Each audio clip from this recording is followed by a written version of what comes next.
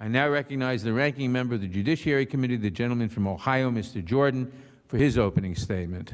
Thank you, Mr. Chairman. Director Wray, thank you for being here. Over the past several years, Americans have seen their liberties attacked. Every right we enjoy under the First Amendment has been assaulted. Every single one. Your right to worship, your right to assemble, your right to petition, freedom of the press, freedom of speech, every single one. There are places today where a full congregation can still not meet on a Sunday morning. Your right to assemble? 4 weeks ago, I spoke to the New Mexico Republican Party in Amarillo, Texas. They had to go to Texas for freedom because they weren't allowed to assemble in their own state. Your right to petition your government? We sat here today on Capitol Hill having an important hearing with the director of the FBI, but our constituents can't come to their Capitol, lobby their member of Congress to redress their grievances because the Speaker of the House won't let them in. Freedom of the press? Maybe the best example is the president won't go to the border, the vice president won't go to the border. When Secretary Mayorkas went to the border, he wouldn't let the press in the very facilities he was touring. And of course, freedom of speech, we all know what's happened to that. Big tech censoring conservatives, the cancel culture mob attacking anyone who disagrees with them, deplatforming the sitting president of the United States, Democrats writing letters to the network carriers telling them to take certain news organizations off their network, off their platform. Freedom is under attack, and Director, a lot of Americans think you're part of the problem. Before you got there, the Comey FBI spied on the Trump campaign. Over the last 3 years, the FBI labeled the baseball field shooting where our friend and colleague Steve Scalise was shot, labeled that suicide by cop for 3 years. We know the guy set out to go after Republicans. He had a piece of paper in his pocket with 6 Republican names on it. But somehow the FBI thought it was suicide by cop. Thank goodness you've changed that. More recently, the FBI raided the New York apartment of Mayor Giuliani. The president's personal lawyer, former U.S. attorney, ran the Southern District of New York office.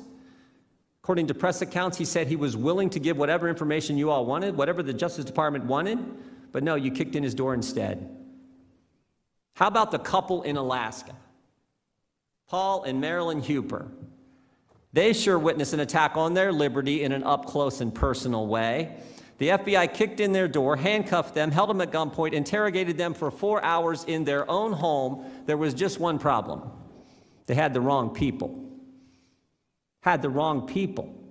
Took their phones, took their laptop, took a pocket-sized copy of the Constitution. There's got to be some irony in that. And then there's FISA. 2018, FISA court Judge Boasberg said there were major privacy violations by the FBI.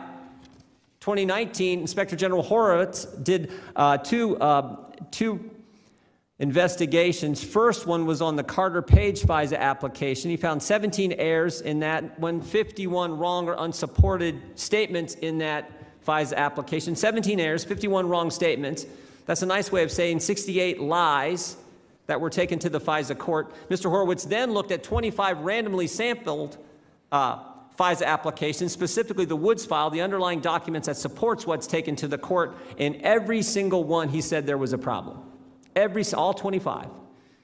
In 4 of them, he couldn't even find the Woods file.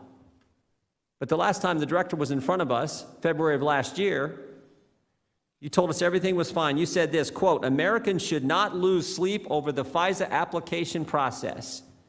But just 2 months ago, Judge Boasberg was back with another report, and he said there are, quote, apparent widespread violations by the FBI of the standards they have in place to deal with Section 702 of FISA.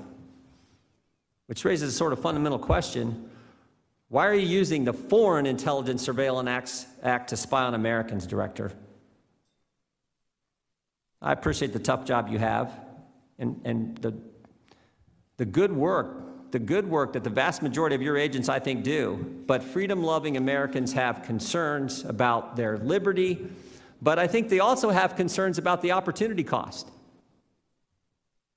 When you're kicking in the door of the president's lawyer, when you're interrogating an innocent couple for 4 hours, when you're spying on Americans, then by definition, that means there are fewer resources going to stop terrorists at our southern border, stopping cyber attacks, prosecuting Antifa, terrorists, and other rioters who attacked law enforcement, small businesses, the Capitol, and did over $1 billion of damage over the last year.